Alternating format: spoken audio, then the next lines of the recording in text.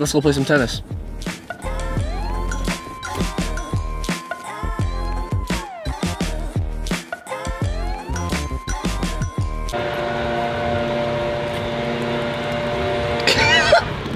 So this is my friend Dimitri, and we've been playing tennis on and off for like the past 2 summers, and every time we've played, I've been winning. No. The last time we played, I won. So technically, I'm the better player. But we'll see today. But technically, I'm the better player because I won last 10 time. times. You lost 9.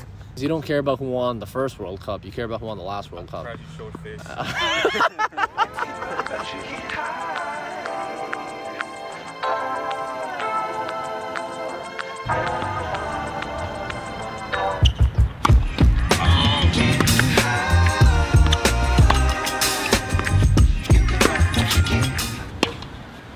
Oh my goodness, I'm awake. I'm awake. I'm awake. Let's play tennis, lad.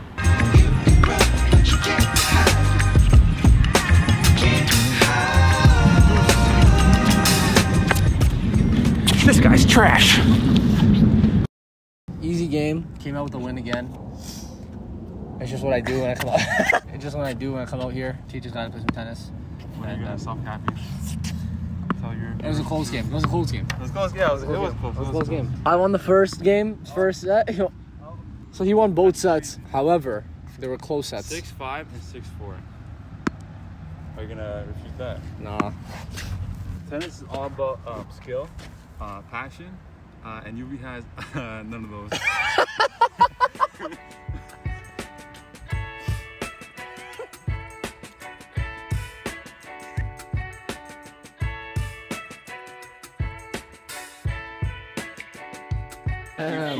They don't feed you at home? That's crazy. That was funny the first time you said it. Okay, I had to get it on camera.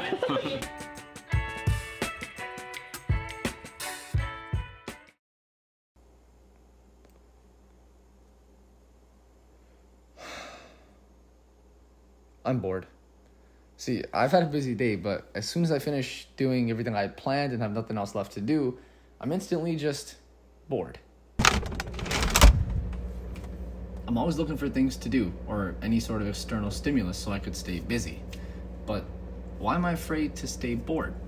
Being bored is okay. It's good, actually.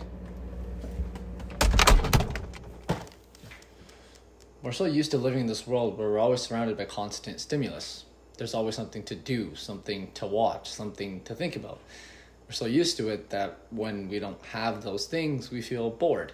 And for some reason, we try to fix that.